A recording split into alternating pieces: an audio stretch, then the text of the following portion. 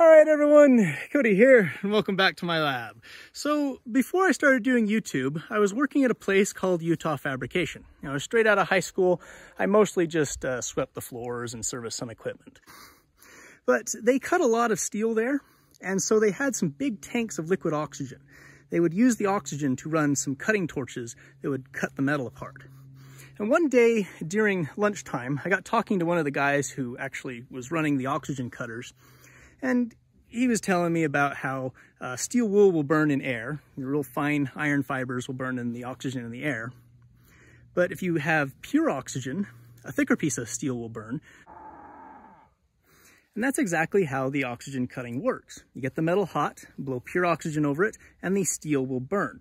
The heat generated will cause the steel around it to get heated, and you just continue along cutting the metal, which is really quite cool. But he also told me that if you took liquid oxygen, which is much more concentrated than the gaseous oxygen, and put it in something like, say, a cast iron pan, and then struck an arc in it with a welder just to get it started, the oxygen will cause the bottom of the pan to burn out. So let's find out if that's actually true, or if he was just talking shop to me. So here's what I've come up with. I've anchored the metal pan to a metal bar, which is tied to a brick buried in the ground. And this is to get the grounding clamp far away. That way the oxygen doesn't burn the wires. I've also got a metal bar here, which I can attach to the other electrode, getting it far away as well. And I can reach into the pan and strike the arc. Now, for the actual arc striking, I'm not sure if this seasoned metal is going to be good for that. So I'm going to grind a little spot here, just so I've got some bare metal to tack to. That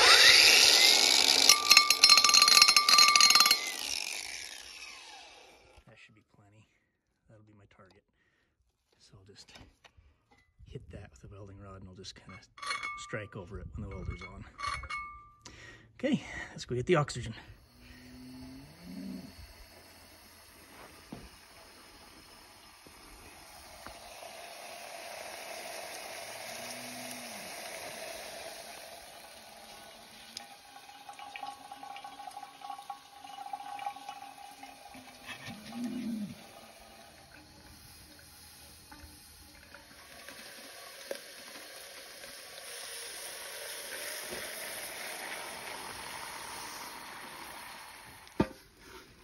Okay, so I'm going to pour the leftover nitrogen into the pan just to help cool it.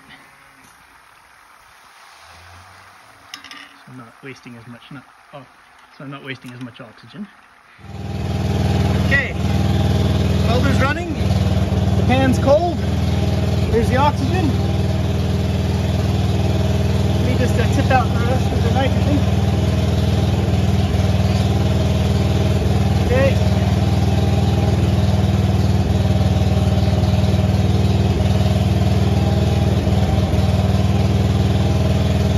Liquid oxygen. Notice it's a lot cooler than the nitrogen was.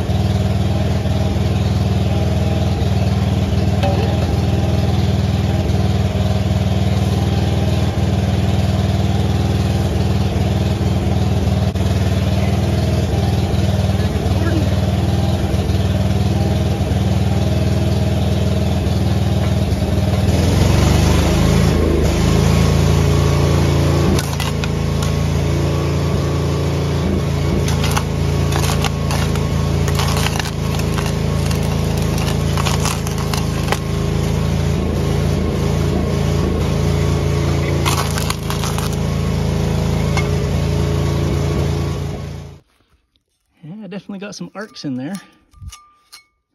but the pan did not catch fire. Okay, we turn the welder up a little bit. We're gonna try it again, and if it still doesn't work, I'm gonna light this diesel fuel soaked rag on fire and throw that into it.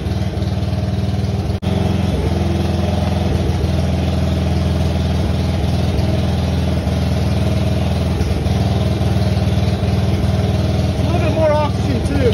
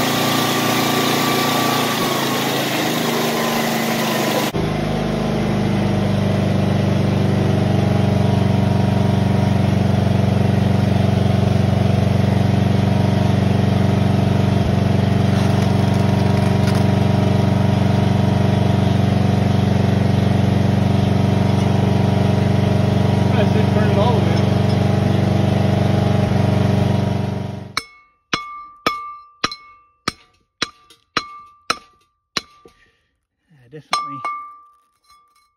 definitely got it to put a weld on the pan while it was in the oxygen. It just didn't start the pan on fire. The rag sure burned quick. So there we are. It appears that if you fill a cast iron pan with liquid oxygen and strike an arc in it, it will not in fact remove the bottom. That guy I was talking to all those years ago, he'd probably never done it. But now I have. And, you know, I thought this might be the result, but I've always wanted to be sure, you know. But this result makes sense because, first of all, this is a very thick piece of metal. It'd be very hard to get this going, I think, in any circumstance. But the most important thing is the iron oxide that formed, there was nothing to remove it. You see, with the high pressure oxygen jet that comes out of the cutting torch, it is able to blow away the iron oxide as soon as it forms, exposing more iron. So the oxygen's always in contact with fresh metal. Here, the fresh metal was exposed to the oxygen for a very brief period of time before the iron oxide covered it, preventing it from contacting the oxygen anymore, thus shutting off the reaction. So, also the flux from the welding rod, that probably helped quite a bit. But still, there was places where it had not been covered with flux, and of course the sparks that are flying around. If it was going to light the pan, it would have. In fact, this pan is hardly hurt. I could polish out those welds, re-season it, and use this pan. The oil-soaked rag, when I threw that in there, that burned pretty quick. That was kind of cool. But that didn't hurt the pan either. So there we are. Maybe that information will help in some niche context somewhere one day. But in the meantime, hope it was enjoyable to watch, and I'll see you next time.